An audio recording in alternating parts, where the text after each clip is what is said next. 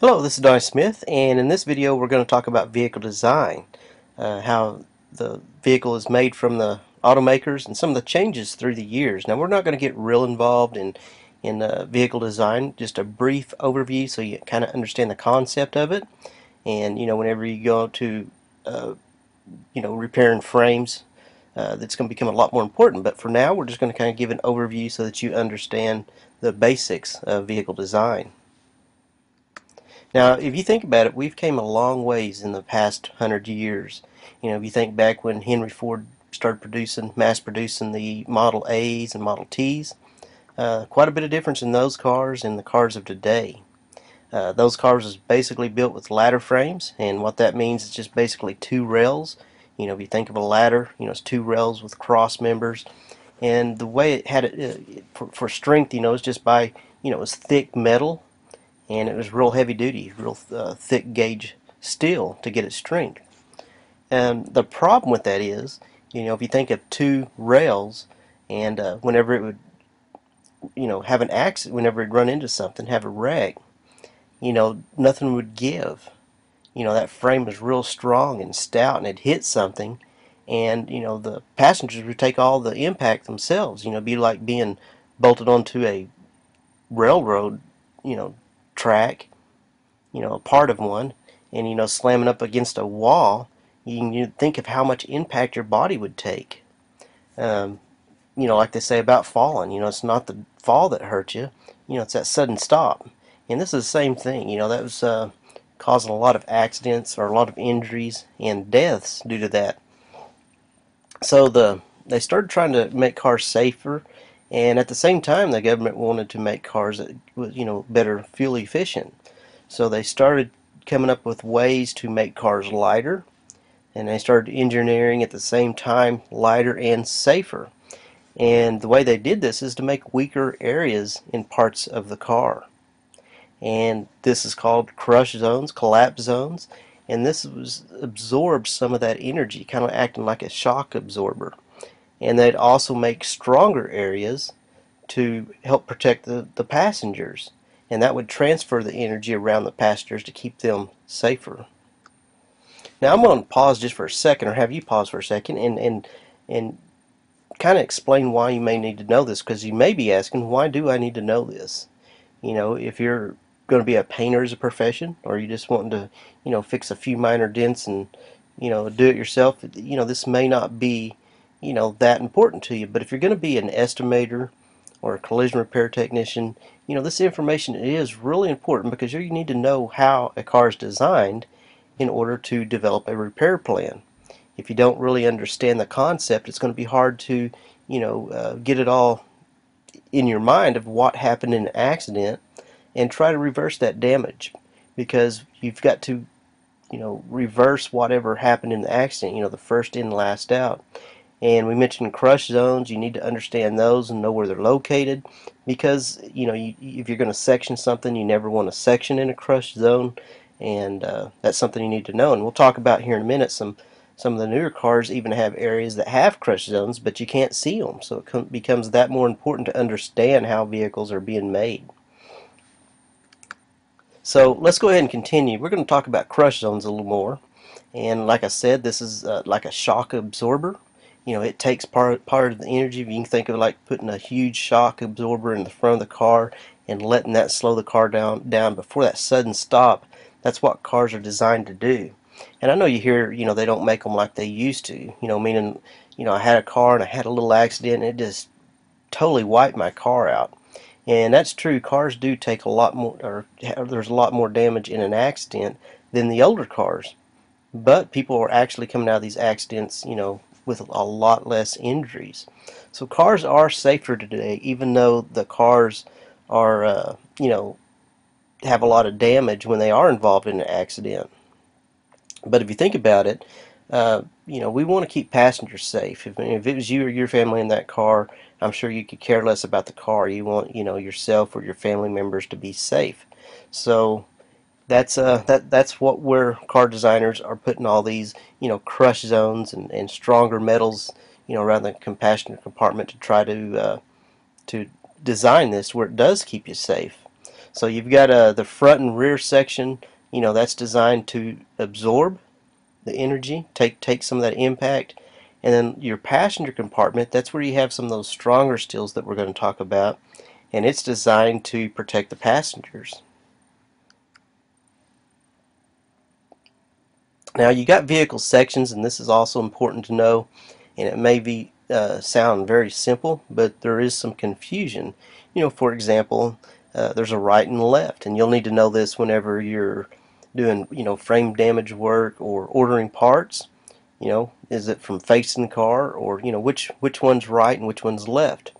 Well, the way to remember this is if you're driving down the road, you're sitting in the car facing forward, your right hand is always the right side and your left is always the left side.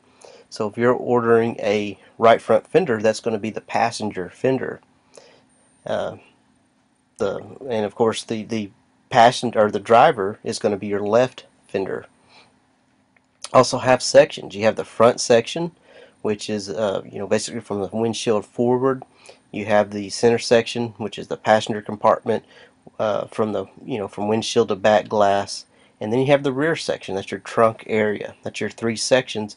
And we're going to talk about some of the parts in each one of these sections. It's also important to understand the names of the parts, the nomenclature, so that you know if you're ordering parts or you're repairing a part, reading a repair order, to kind of have an idea of what these parts, the names of them. So you've got in the front, of course you got the bolt-on things. You have the front bumper cover, grille, headlamps, and you've got the radiator support. And the radiator support's actually part of your unibody. Now, whenever I talk about unibody, that's just the design. I've heard people say that unibodies don't have frames. Well, they do have frame rails, but what unibody means is uni means one, so it just means everything, including the frame rails, are welded together to make one piece, rather than the body over frame, which the body bolts to the frame. So on a unibody, you get the radiator support, which consists of several pieces, and you get the upper tie bar and the lower support, where the headlights bolt in. All that's part of your radiator support.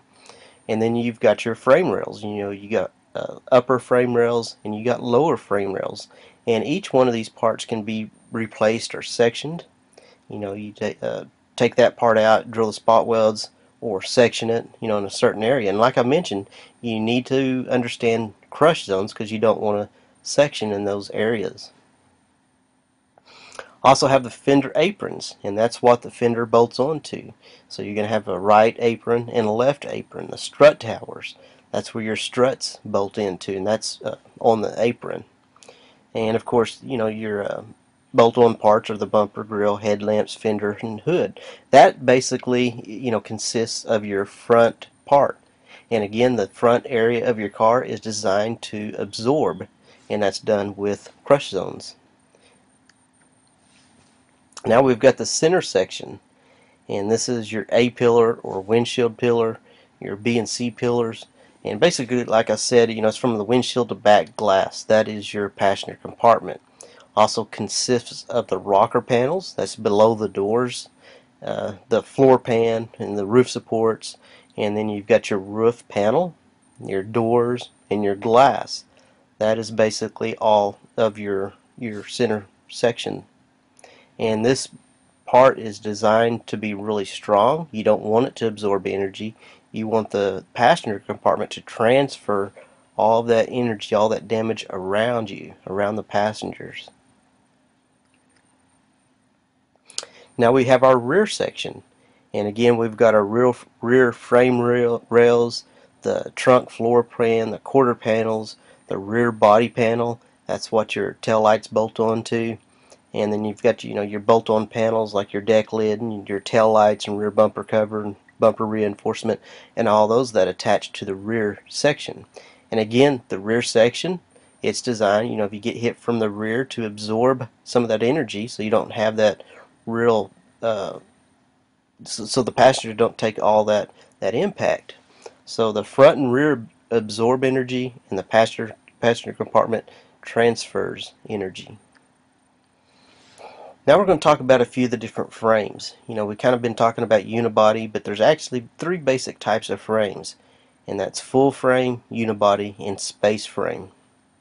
So let's talk about each one of these a little bit. Now, full frame, that's just a regular frame like the ladder frame we was talking about, but even those now have crush zones designed in them where they will absorb energy as well. But what a full frame is where it's two pieces. You've got the frame, and then you got the body that bolts onto the frame. It's two pieces.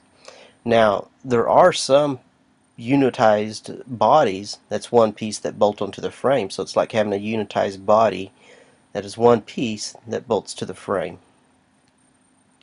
On a full frame, the suspension, the engine, transmission, everything bolts to the frame. So you can take the body off, or all the body panels, and all your mechanical parts would still be bolted onto the full frame. Now, unibody, that's where all the structure is. It's one piece. So you've got, like I said, you got all the the frame rails, the floor pan, all that is welded into one piece, and they're usually welded together from the factory.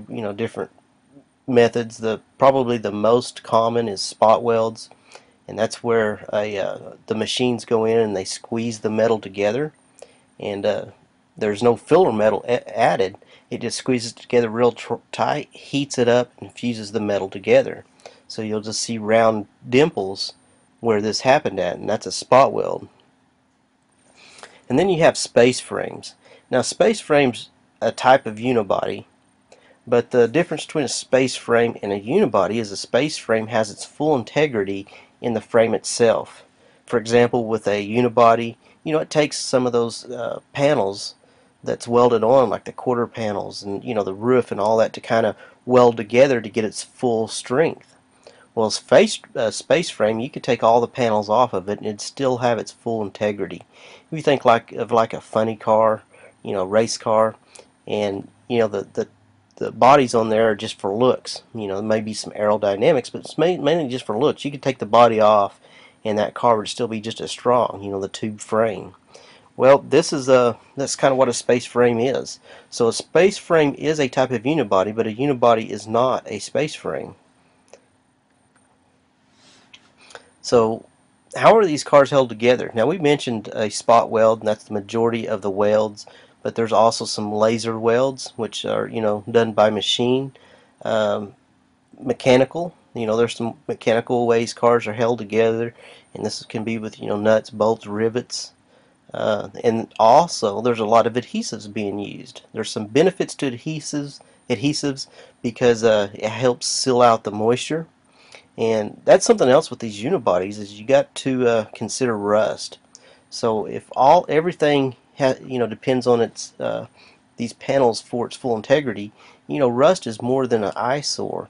You see a rust spot on unibody parts, and it actually is weakening the structure of that car. So these adhesives help seal out moisture to prevent these vehicles from rusting. Now let's talk about some of the materials used, because this is where there's a lot of changes in the steels. The earlier cars was all mild steel, and to get that strength you basically had to use thicker steel. But they started using lighter steel and putting different alloys in it and making high strength steel. So what excuse me, what this would be thinner metal, but it still have the hardness of a thicker steel. And then they also start developing ultra high strength steels and borons, and this is even harder steel. And this is done with alloys and by heating it up, different type of heat treatments, and making this metal really hard. And of course, this is your real strong steel, and they're going to use this around the passenger compartment. They're going to use it, inside of the doors, in the intrusion beam and areas like that, to keep the passengers safe. And also, the government is still wanting better fuel mileage, so I think you're going to see a lot more plastics. I mean, there's already a lot of plastics in SMC, SMC, which is sheet molded compound. Basically, that is just it's a fiberglass, fiber reinforced plastic. But you're going to see a lot more of those because they are a lot more lightweight than some of the metals. and carbon fiber. There's some of that out there already, but I think we're going to see a lot more of that because it's super strong and really lightweight. So if the car makers are going to have to make cars that get a certain miles per gallon, they're going to do whatever it takes so that they can sell these cars. And it really doesn't matter the cost of the materials because they have to make them to get the certain miles per gallon. So it's just going to, if there's higher materials in it, the car of course is going to be more expensive to purchase. So I think we're going to see a lot more lightweight materials in the plastics and the composites as we move forward. Now when we start talking about these repairs to like ultra high strength steel and boron, there's a lot of considerations that didn't used to be there. It's very heat sensitive. You can't hardly heat it. A lot of manufacturers recommend no heat at all because if you heat it up, it loses those properties from the heat treatment, and basically you're getting something that was supposed to be boron or ultra high strength steel, and you're changing the properties of it, and it's not that, it's not the have the strength that it's supposed to. So it's involved in an accident. There's going to be unnecessary injuries. You can't really repair it. You can't really repair those type of steels because it's so hard. If you go try to straighten it, it's probably going to crack. So most of your ultra high strength steels and boron are replace only. So like in the intrusion beams in the car and anywhere that's indicated that it's ultra high strength steel or boron, not going to be much repairing. It's going to be replace. Another thing that vehicle makers started doing to be able to get the cars stronger, the metal stronger with lighter weight or with lighter steel, is to put more body lines and curves in them. If you take a regular, even mild steel and you bend it like a body line, it strengthens that steel because it work hardens that steel in that area. Now this is another consideration because if there's some damage in a body line, it's going to be harder to repair there than it is just a flat area. So whenever you're looking at a car and you're estimating it, or you're thinking about a repair plan whenever you go to repairing it, that's going to make a difference where the damage is at. Basically, there's some common types of frame damage. You've got sag, and this is very easy to indicate because sag is usually in the cowl area. That's right at the front door and the rear of the front of the front door and the rear of the front fender. Easy way to see that is by your gap there. If it's real narrow at the top and wider at the bottom, that's a good indication that it has sag. And there's side sway, and that's where the front end doesn't have to be the front end or back end's pushed over one way or the other. And a good indication of this is the gaps wide on one side of the gaps and narrow on the other. That's a good indication of side sway. And then you have mash, and this may be a little bit harder to determine just by gaps, but that's basically where the frame has been shortened, from what the specifications should be.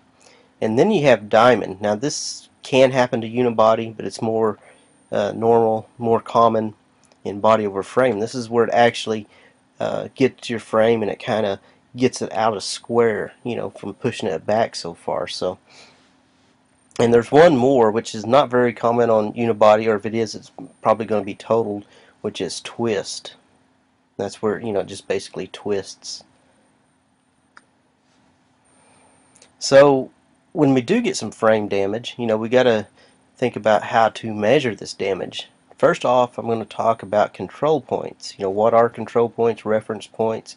Well, control points is where the factory put these pieces together. The robots have to grab these pieces in certain areas and they hang for in jigs, putting it together. Those points where these machines grab are designed into there just so that it for the jigs that it's fitting into. So that's control points. Now reference points is what you're going to use when you go to measuring the damage. Now it could be a control point that was from the factory, it could be like a hole, but it could also be a bolt or just anything that they reference as a point. So whenever you look at the specifications, it's going to give you references. From this bolt to that bolt should be, you know, 33 millimeters or whatever. So that's what a reference point is. And then there's tolerance, and what that's talking about is how close can you get that car back to within tolerance. So if it says 133 millimeters, kind of the general rule of thumb for a long time was 3. If you can get it within 3 millimeters, so if it was 133 and you got it to 130, that would be good.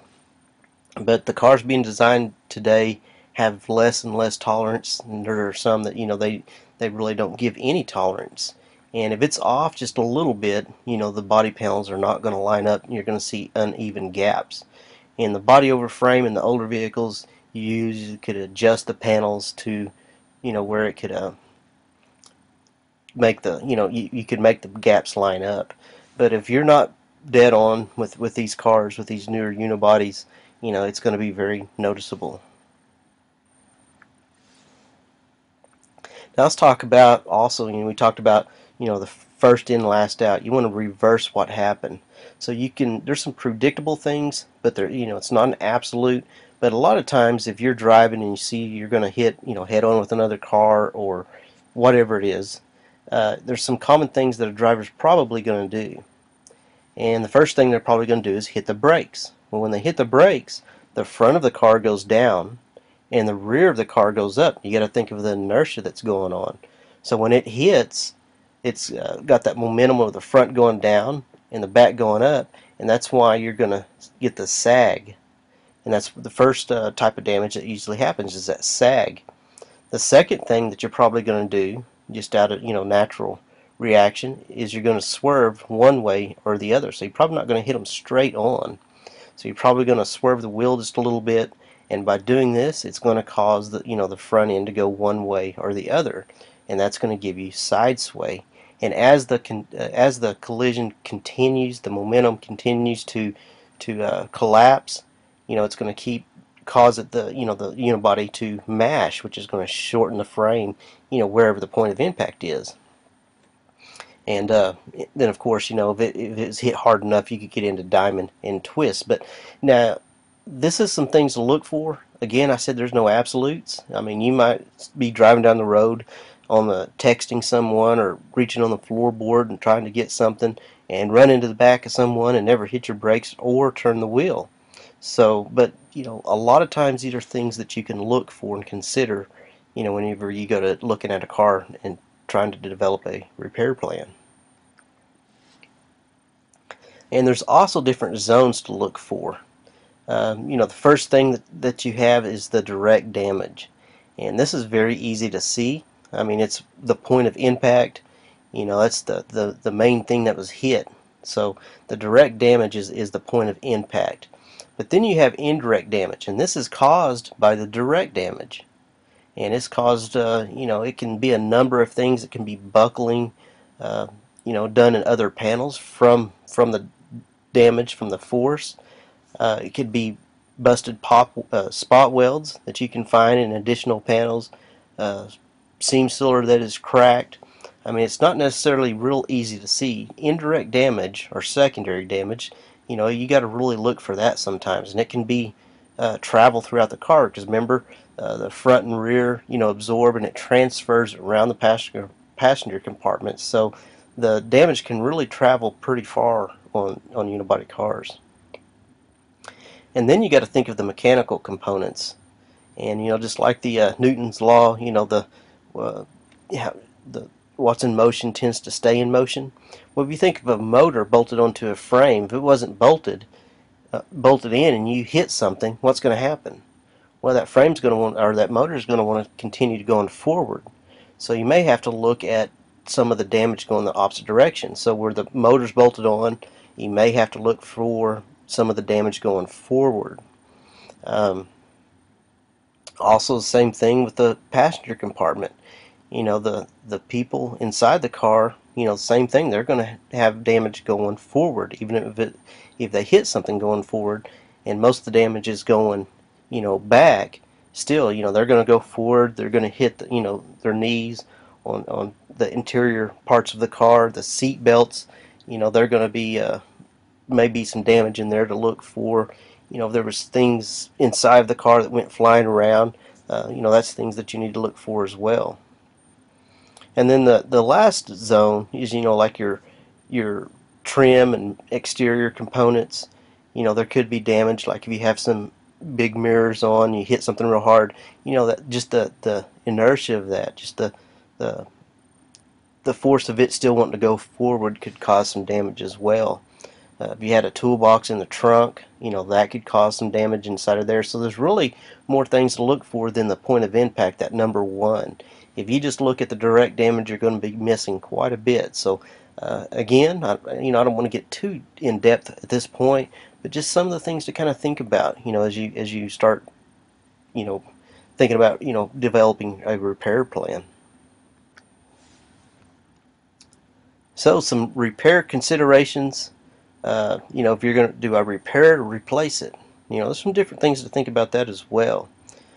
First, can it be repaired? I mean, there are some parts it just can't be repaired. It doesn't really matter if it was given to you for free. If it can't be repaired, you're going to have to replace the part. There's also the bend versus kink rule. If it's bent a little bit, you can repair it.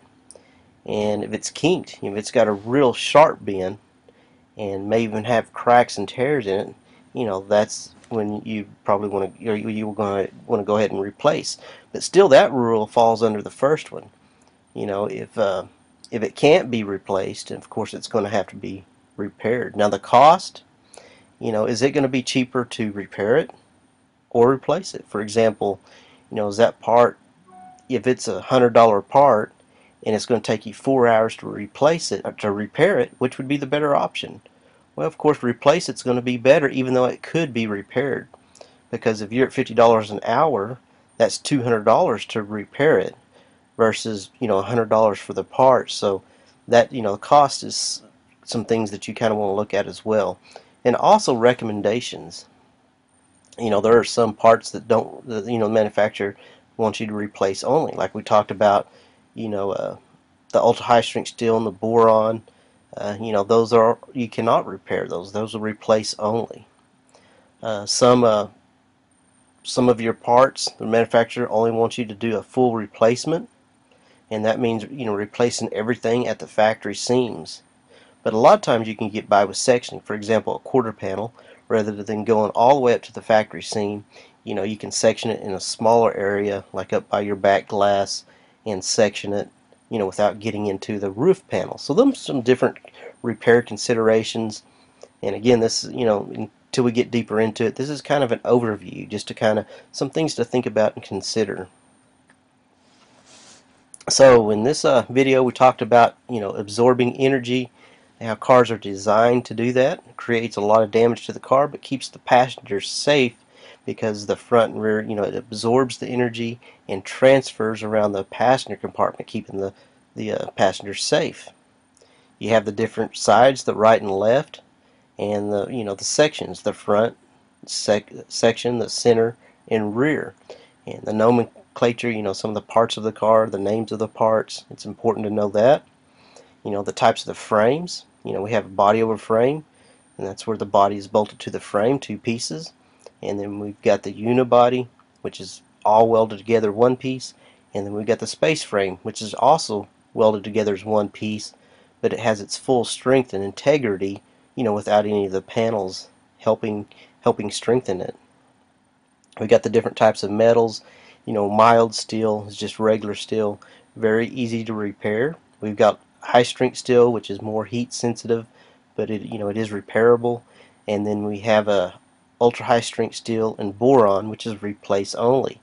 And those ultra high strength steels and borons are used mostly around the passenger compartment, to keep the passengers safe, transfer that damage or that energy around the passengers. And then we have attachment methods. Basically we have weld. We've got spot welds and laser welds that are done at the factory, different types of welds. We have mechanical, nuts, bolts, rivets. We have a lot of adhesives that's being used today. uh, repair cautions, like borons in the ultra high strength steel. You can't heat it and you can't repair it. Um, and the types of frame damage, we have the sag and the side sway and the mash and the diamond and twist. And usually if you have the diamond and twist in your unibody, it's a good chance it's going to be a total. And we have the damage sequence, usually a lot of things that happen, but not necessarily. But chances are, more times than not, you're going to have the, hit the brake and cause sag, and turn the steering wheel a little bit and cause side sway, and then mash. And that's some things to look for whenever you go to repairing the damage, so that you can reverse that. And then we talked about the, some of the measurements and repair considerations. The control points that the factory uses to put the car together, and the reference points that we use to reference, areas to measure from. And that can be control points, nuts, bolts, anything that they specify as a reference points. And the repair considerations. Can it be repaired? Is it kink? The kink versus bend rule. Is it cost effective? Those are some of the repair considerations. And again, this is just a real quick overview of vehicle construction, and we'll get more into depth in each one of those as we talk about more about the especially in frame damage. This is where this really is crucial to understand. But not to confuse you, just to kind of go over that real quick, so you have a kind of the basics, the concept of vehicle design. And that wraps this up. And thanks for watching. Talk to you soon.